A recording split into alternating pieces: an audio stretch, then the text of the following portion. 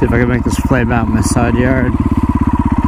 First gear, second gear.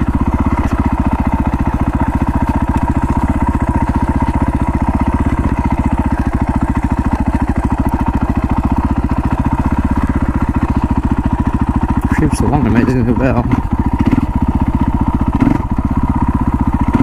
There's the second gear.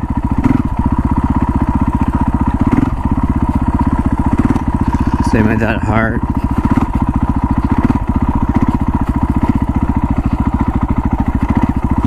Let's negotiate. We're still in second. Okay, I did pull the clutch in there.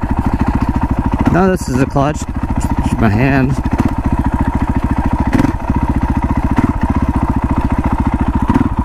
Pretty good. Non-flame-outable.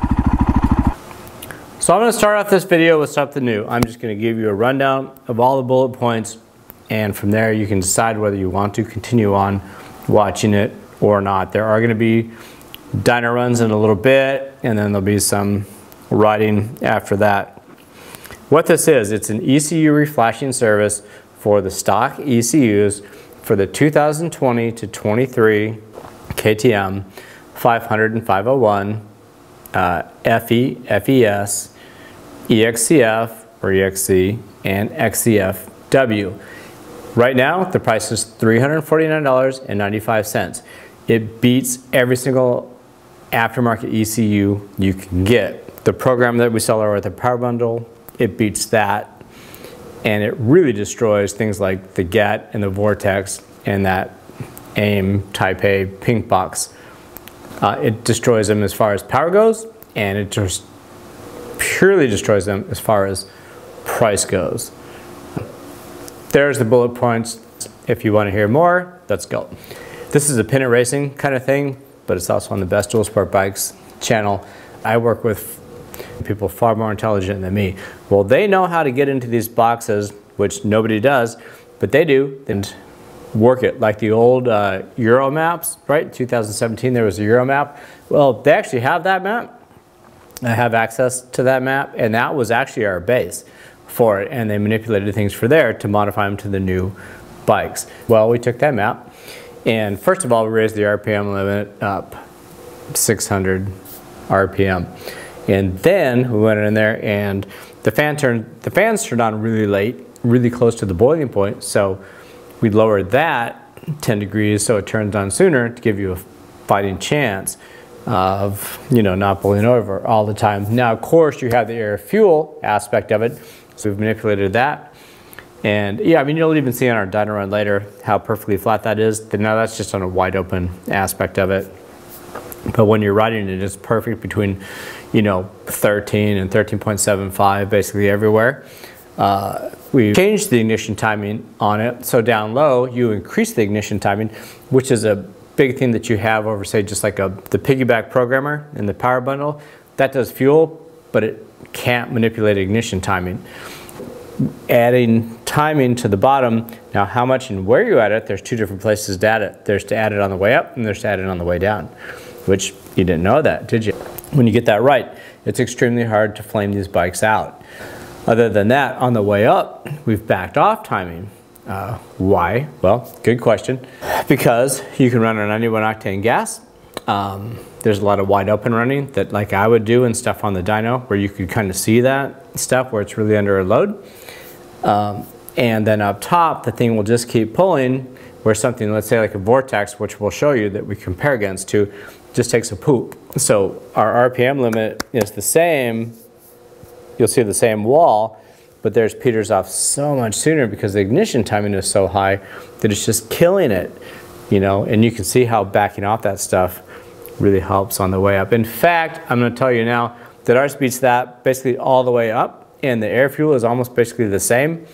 But because of the ignition timing of it, backing off that a tad, it allows these things just to rev and rev freely. Because if you have too much timing into it, and all those aftermarket boxes have too much timing in them, too much timing kills power. You can spark too late, and kill power, or you can spark too early and kill power. So you need to be in your sweet spot and there before the sweet spot, and you will see that on the dyno. So you're kind of getting the idea of why this thing rock and rolls. Now, all their cards were on the table. Their work is done. They're selling what they sell. So all we had to do is get that, see what they had laid out, and then just sit down and beat it.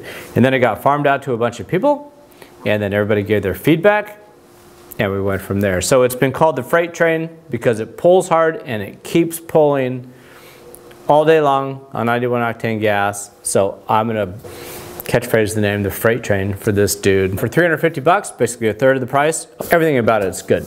All right, let's go for a first run now with our power bundle and the piggyback programmer as a base, and then go from there.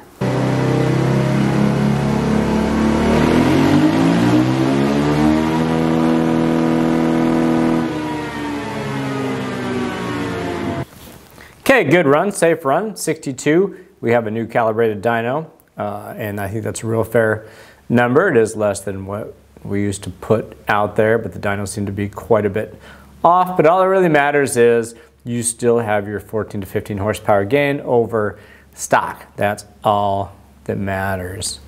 You still have your big gain. So this is the power bundle we sell with a fuel programmer, and you can see your air fuel line is pretty stinking decent right here, running right along the 13 to 1. So now let's run the Vortex ECU and see what happens.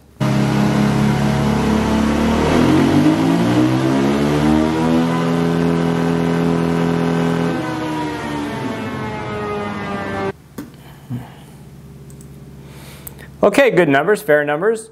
You know, don't get bent out of shape if you've got one of these things. They're spunky on the bottom. They've got all that extra timing on the bottom, and they pull, you know, further obviously out here to the top. All the air fuel numbers, I mean, it's got a really good, nice, flat, really good curve here, you know, pretty similar, but this stuff's kind of splitting hairs. The biggest thing about this is you go, well, if all the air fuel stuff is about the same, you know, why isn't it crushing the thing on power? And a lot of it honestly is because the ignition timing is a bit on the high side, and when it gets too high it starts to retard power. So you get the feeling of spunk when you crack the gas, but it might not be what it's cracked up to be. Let's now run our new ECU Reflash.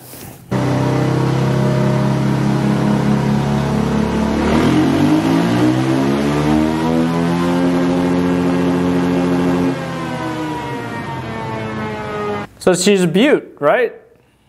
It's looking real good. Yeah, we're gonna get rid of this beating everything everywhere. Let's just go to your $900 Vortex versus the Reflash. Yes, it does beat it everywhere, and let me explain to you why. So they both go out to about the same thing here, right? With all this extra over rev, their air fuels are almost identical, kind of splitting hairs. So you're going, well, why does it beat it? How can you beat this? Let's talk about that. You know, you're gonna say, of course it beat it. Of course it did, because you're trying to sell it.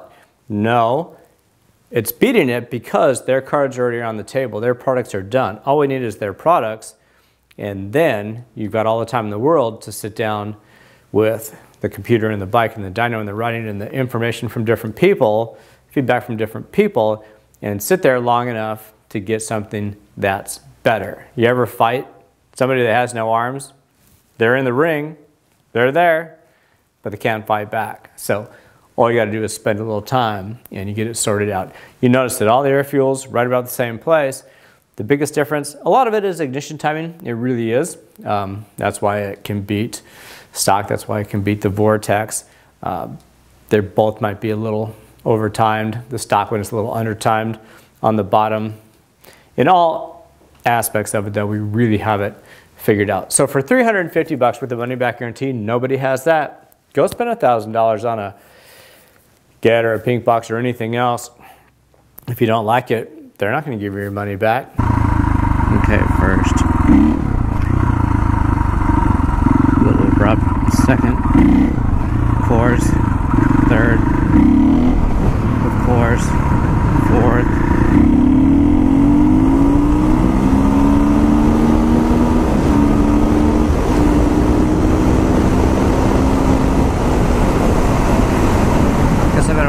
that guy. Glad he wasn't a cop. Alright, well, you get an idea of why it's called a freight train. Check it out. It's where I live. Not too bad. Well, thanks for watching. Money back guarantee if you want to try it. You can't go wrong. Alright, get it on Best Dual Sport Bikes or thepinetracing.com. Thanks for watching. See you soon.